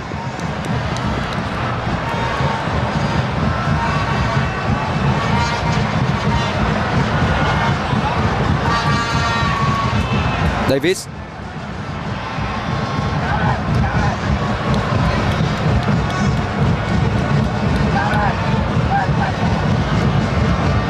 Đã có những lời nhắc nhở từ ban huấn luyện của U23 Việt Nam. Thi đấu với một đội hình thấp, nhưng ban huấn luyện của đội tuyển Việt Nam yêu cầu các cầu thủ không lùi quá sâu đến như vậy, và để cho tuyến tiền vệ của U23 Thái Lan thoải mái phối hợp với nhau mà không gặp phải một chút sức ép nào cả. Chúng ta đã cảm nhận được sự nguy hiểm trong hiệp 2 của trận đấu khi mà lực lượng của chúng ta được bố trí hơi thấp, bị đối phương đẩy sát về khu 16m50, thậm chí là sâu trong vòng cấm của chính chúng ta. Benjamin Davis, cú dứt điểm. Cú đá là của Kodavic.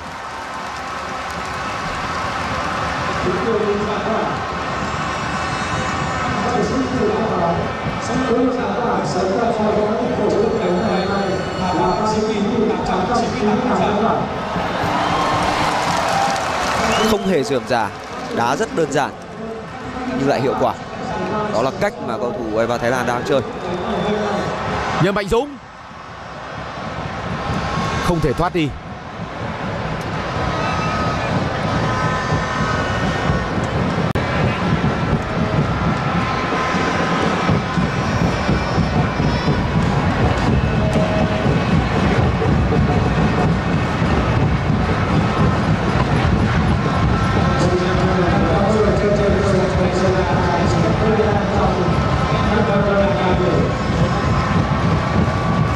Rất đông khán giả tới sân vận động quốc gia Mỹ Đình. Đó là điều đương nhiên trong một trận đấu quan trọng của U23 Việt Nam, với sự quan tâm dành cho bộ môn bóng đá tại SEA Games lần này. Và đặc biệt là sau khi đội tuyển bóng đá nữ đã có được chiếc huy chương vàng SEA Games thứ 7 vào ngày hôm qua.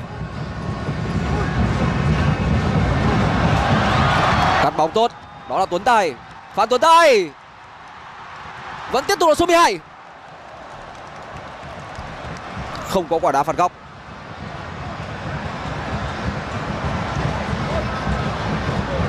Những cầu thủ trẻ đang có trận chung kết quan trọng đầu tiên trong sự nghiệp của mình.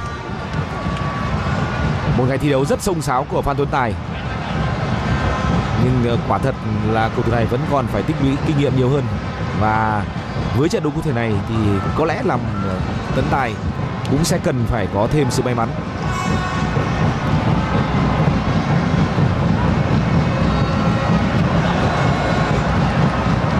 Đó là pha cản phá của Levando.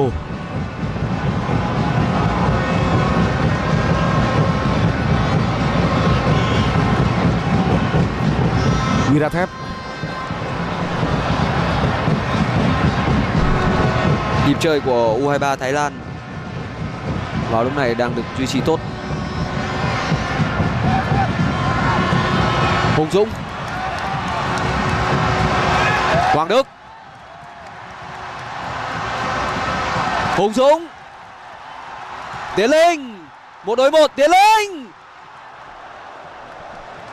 Sẽ chỉ có một quả đá phạt góc, nhưng đó là một pha lên bóng với những ý tưởng đáng chú ý của U23 Việt Nam. Nếu như Tiến Linh có thêm một chút động tác giả để Jonathan gặp khó khăn hơn trong việc đoán định hướng đi thì mọi chuyện có thể sẽ tốt hơn ở khoảnh khắc cuối cùng. Ở thời điểm mà Tiến Linh cất chân thì Jonathan vẫn còn làm chủ được vị trí phòng ngự của mình. Thêm một quả đá phạt góc nữa. Đây là quả đá phạt góc thứ 5 của U23 Việt Nam ở trong trận đấu này. Ở chỉ số thống kê này thì chúng ta đang nhỉnh hơn đối phương một chút.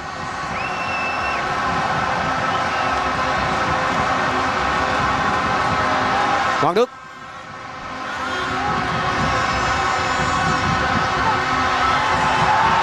volley, cú tung chân của Hùng Dũng.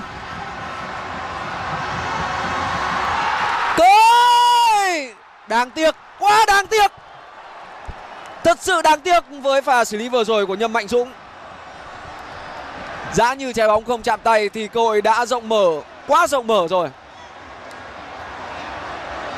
Nhịp chơi của U23 Việt Nam trong những phút vừa rồi là đủ tốt. Cú khứa lòng của Phan Tuấn Tài là đúng nhịp. Thanh Bình có mặt ở điểm nóng phía trên, nhưng quan trọng hơn cả là chúng ta có một khoảng trống dù nhỏ thôi nhưng có lẽ là đủ để cho một tiền đạo có thể giải quyết được vấn đề. Thật đáng tiếc là Nhâm Mạnh Dũng lại không có được đầy đủ sự nhạy cảm. Phút thứ 80 của trận đấu và tỷ số vẫn đang là không đều.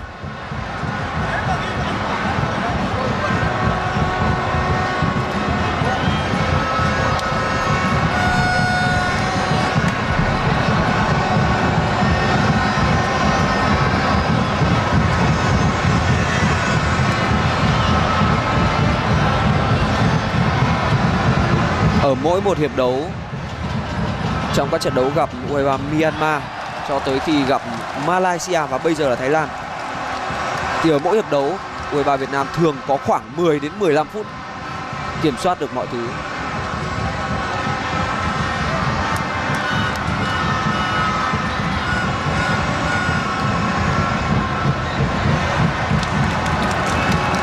Việt Anh, Vando, vẫn là Levando,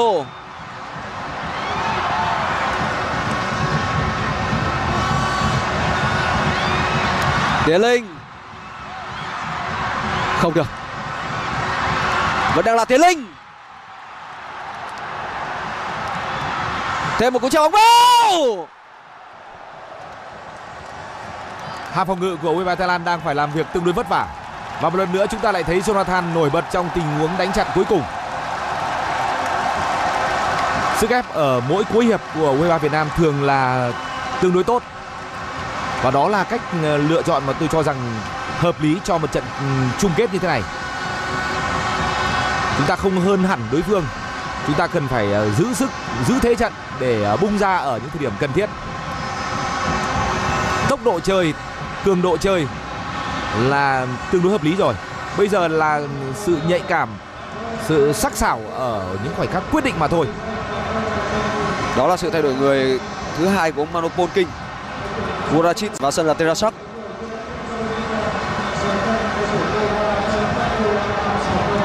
Và cắt bóng của Thanh Bình.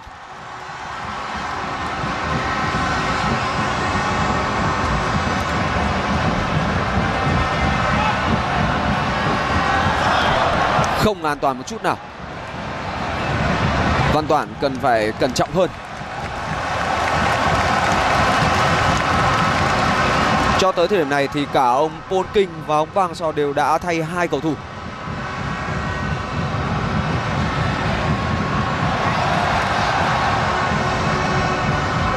Hùng Dũng. Thật khó để có thể duy trì một cường độ cao và ào ạt trong xuyên suốt thời gian của trận đấu. Cần phải biết điều phối về mặt thể lực sau một trận đấu cực kỳ khó khăn ở vòng bán kết. Và phải biết cách bung ra đúng lúc. Việt Anh. Tiến Linh. Phan Tuấn Tài. Tiếp tục cho bóng đánh đâu. Một không. Quả bóng đẹp của Phan Tuấn Tài. Và cú đánh đầu của Nhâm Mạnh Dũng đã đánh bại được Cabin. Bây giờ mới là lúc bùng nổ. Cuối cùng thì cũng đã có bàn thắng rồi. Và đánh đầu vào góc rất khó và đánh bại thủ môn Kawin. U23 Việt Nam đã vươn lên ở 10 phút thi đấu chính thức cuối cùng. Niềm vui của tất cả vào thời điểm này. Nhịp độ được đẩy lên ở những phút cuối của hiệp 2. Hết sức hợp lý và Nhâm Mạnh Dũng. Đó là niềm hạnh phúc của Nhâm Mạnh Dũng sau khi ghi bàn giúp cho U23 Việt Nam vươn lên. Alexander Polking và các cộng sự đã có một cách tính toán để đem đến những khó khăn cho U23 Việt Nam trong trận chung kết. Những cái cách mà huấn luyện viên Park Hang-seo và các học trò của mình trải qua ở những phút vừa qua cũng có thể nói rằng là một cách tính toán cực kỳ chính xác. Chúng ta không đua sức, chúng ta không đua việc giành giật thế trận trong tất cả các thời điểm, nhưng chúng ta chắc chắn ở khâu phòng ngự, cố gắng đảm bảo giữ sức và bung ra một cách hợp lý ở các thời điểm quan trọng. Và đó thường là 10 phút cuối mỗi hiệp đấu. Chúng ta cùng chiêm ngưỡng lại bàn thắng cực đẹp của Nhâm Mạnh Dũng. Đây chắc chắn là một khoảnh khắc rất đáng nhớ trong đời của những cầu thủ trẻ như Phan Tuấn Tài và Nhâm Mạnh Dũng. Hôm nay khi mà Phan Tuấn Tài được lựa chọn để thay cho Lê Văn Xuân, anh đã chơi cực kỳ xông xáo. Và cuối cùng thì trong một khoảnh khắc có thể nói là có được đầy đủ những cảm giác chơi bóng của một cầu thủ trái cánh, Phan Tuấn Tài đã đem đến một quả tạt tuyệt vời cho Nhâm Mạnh Dũng. Và đường cong đó của Phan Tuấn Tài đã được kết thúc bởi một cú đánh đầu của một người đồng đội cùng lứa ở Viettel. Quá đẹp.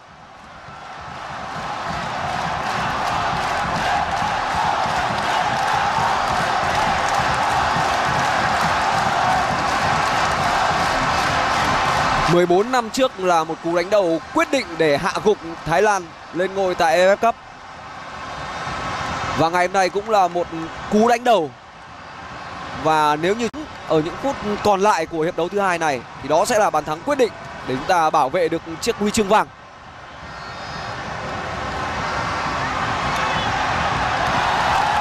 Không có vấn đề gì cả. Phút thứ 86, U23 Việt Nam đang dẫn trước với tỷ số 1-0 và sự phấn khích của người hâm mộ. Mới chỉ là phút thứ 86 thôi, nhưng những ai đang có mặt ở sân vận động quốc gia Mỹ Đình, những ai đang theo dõi trận đấu này qua màn ảnh truyền hình đều đang đếm từng giây một, có lẽ là như vậy. Ngày hôm qua bóng đá nữ mang lại niềm vui, mang lại sự bùng nổ và niềm tự hào cho người hâm mộ, và ngày hôm nay tới lượt các cầu thủ bóng đá nam đang có được điều đó vào thời điểm này. Hãy tập trung và hãy thực sự tập trung cho những phút còn lại để bảo vệ thành quả. 3 năm trước bóng đá Việt Nam đã lên ngôi ở SEA Games bằng một lứa cầu thủ rất tài năng. Bây giờ là lúc mà chúng ta đang chơi trên sân nhà với tư cách là nhà đương kim vô địch, và thế hệ cầu thủ tại SEA Games 31 thường bị các cổ động viên đem ra so sánh với những gì mà lứa cầu thủ trước đó đã từng làm được. Nhưng nếu như chiến dịch này được kết thúc bằng một tấm huy chương vàng và chiến thắng của U23 Việt Nam là một chiến thắng cho dù chỉ là cách biệt nhỏ thôi, một bàn thôi, nhưng đó sẽ lại là một trận đấu mà chúng ta không để lọt lưới nữa, thì đó sẽ là một dấu mốc mang tính lịch sử của bóng đá Việt Nam. Chưa bao giờ chúng ta trải qua một kỳ SEA Games mà chúng ta có được một sự chắc chắn có thể nói là đáng kinh ngạc đến như vậy.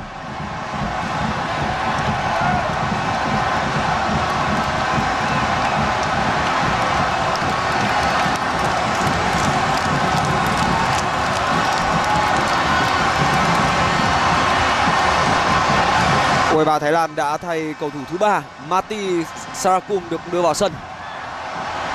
Thái Lan sẽ tấn công biên nhiều hơn ở những phút cuối này. Đây là Mati, căng ngang. Mọi thứ đã được giải quyết.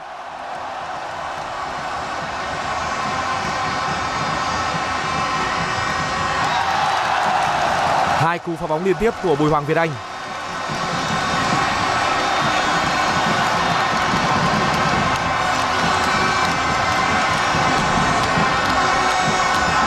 Vào năm 1999 trên đất Brunei, môn bóng đá nam có sự tham gia lần cuối cùng của các đội tuyển quốc gia. Và ở SEA Games năm đó thì đội tuyển bóng đá Việt Nam cũng đã trải qua các trận đấu tại vòng bảng cũng như vòng bán kết mà không để lọt lưới bàn nào. Nhưng ở trận chung kết khi gặp lại đội tuyển quốc gia Thái Lan thì chúng ta đã thua sau những quả sút xa của các tiền vệ Thái Lan. Những người có thể nói là lẫy lừng như Thapachai Damrong Ongtrakul và Dusit Chalemseng. Ở SEA Games lần này thì bóng đá Thái Lan vẫn là một đối thủ mạnh, cho dù họ đã thua ở trận đấu đầu tiên.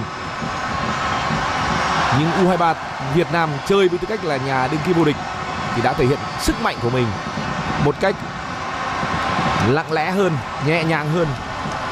Nhưng đó là cái cách của một nhà vô địch thực thụ, rất chắc chắn. Chúng ta có con đường của mình và chúng ta kiên định với con đường đó.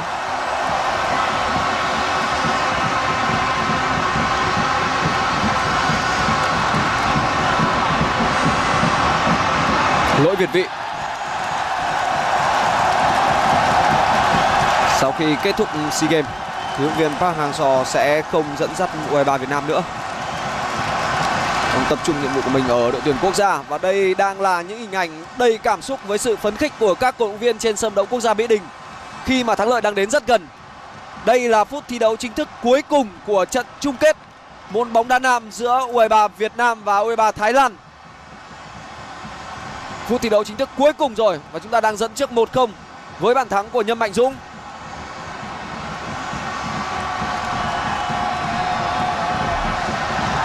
Không có gì phải vội vàng cả. Thời gian thi đấu chính thức đã hết rồi. Từ futsal cho tới bóng đá nam, bóng đá nữ, chúng ta đều gặp Thái Lan và đều có những cơ hội. Hai đội tuyển futsal đã không có được mục tiêu của mình. Nhưng ngày hôm qua bóng đá nữ đã mở đầu bằng thắng lợi cũng chỉ với 1 bàn. Và ngày hôm nay thì đội tuyển nam đang có cơ hội để lặp lại điều tương tự.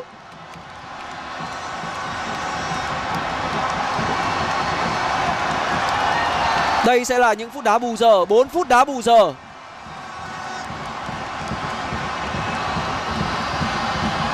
Sau 19 năm thì U23 Việt Nam đang đứng trước cơ hội để trả lại món nợ vào năm 2003. Mati sẽ có phạt góc dành cho đội bóng áo vàng.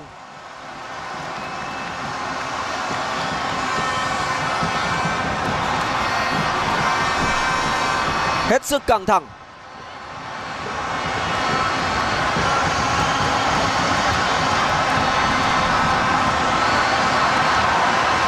Người thực hiện quả đá phạt góc là Benjamin Davis.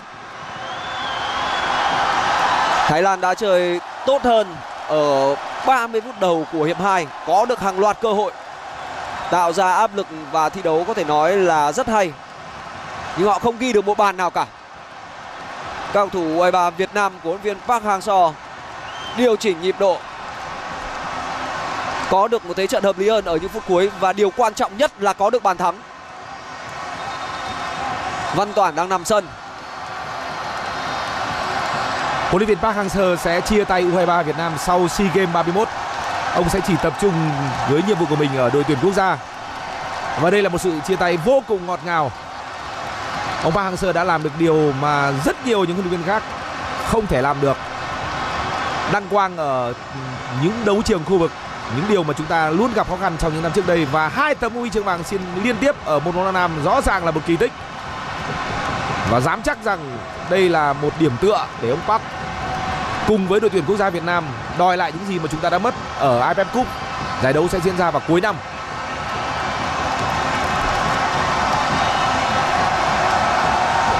Thời gian bù giờ có lẽ sẽ kéo dài hơn một chút khi mà Văn Toản đang có những động thái có thể coi là chiến thuật để làm chậm mọi thứ. Rất hay. Phía trong là Tiến Linh. Vẫn còn. Không có bàn thắng cho Tiến Linh.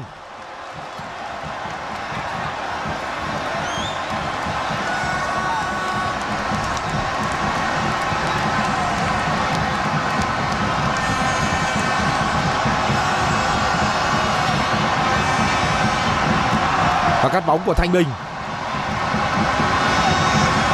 Một kỳ SEA Games rất đáng nhớ với các cầu thủ phòng ngự, trong đó có Thanh Bình và Bùi Hoàng Việt Anh. Họ sẽ lớn lên rất nhiều sau thành công này.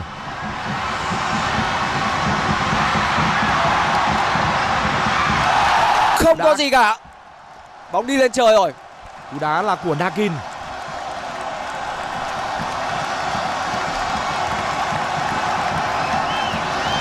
Đây là phút đá bù giờ thứ 4.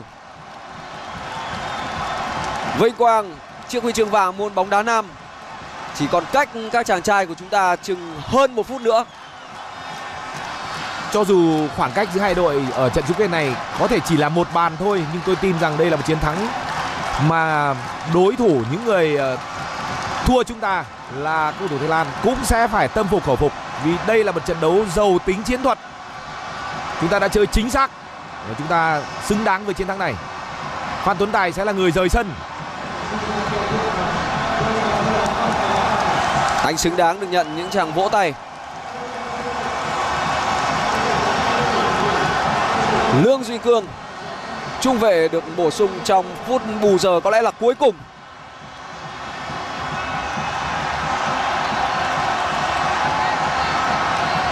Các cổ động viên của U23 Việt Nam chỉ chờ điều duy nhất vào lúc này, đó là tiếng còi mãn cuộc. Hoàng Đức vẫn sẽ có một quả đá phạt cho U23 Thái Lan và đây có thể coi là cơ hội cuối cùng của họ. Đây đã là phút đá bù giờ thứ 5.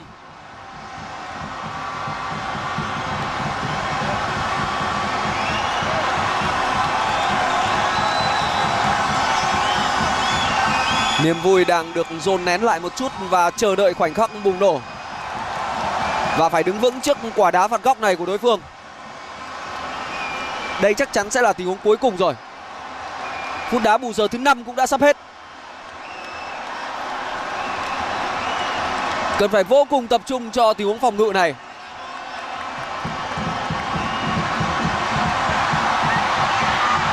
Văn Toản xử lý an toàn.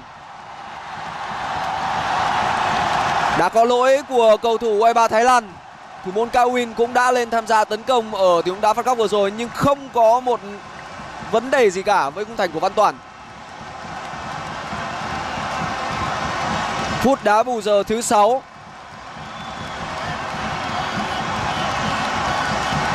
Yếu tố chiến thuật được đề cao. Ngày hôm qua U23 đội tuyển bóng đá nữ Việt Nam vượt qua đội tuyển nữ Thái Lan.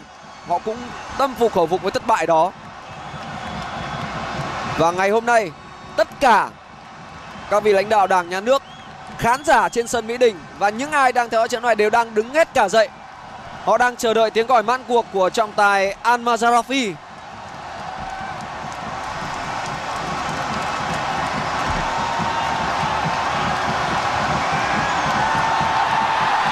Hết giờ. U23 Việt Nam đã chiến thắng trong chiến dịch bảo vệ tấm huy chương vàng ở SEA Games. Bàn thắng duy nhất của Nhâm Mạnh Dũng đã giúp cho huấn luyện viên Park Hang-seo có một món quà chia tay tuyệt vời dành cho bóng đá trẻ Việt Nam. Xin chia sẻ những nỗi niềm của huấn luyện viên Park Hang-seo trong những ngày vừa rồi. Quá căng thẳng cho